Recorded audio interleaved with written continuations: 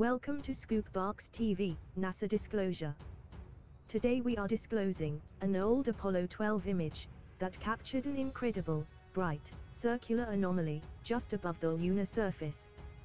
But before we show you this discovery, if you enjoy our videos, remember to subscribe for the latest, turning on the notification icon, so you can stay up to date with the latest disclosure videos.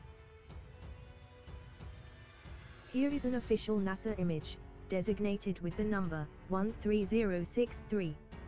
Unfortunately, all the images in the file were marked as miscellaneous, but I spotted one image that was from the Apollo 12 mission. So I am taking the assumption that all of the images were from this mission. This is the anomaly I want to share with you. As you can see, it is very interesting indeed. It has a circular shape, is extremely bright, and is either very close to the camera and small, or it is nearer the surface, and very large. I believe this image was taken from the lunar orbiter. We can see the craters underneath, and the shadows cast by the sun's light. The sunlight seems to come from the south, as we are viewing the image.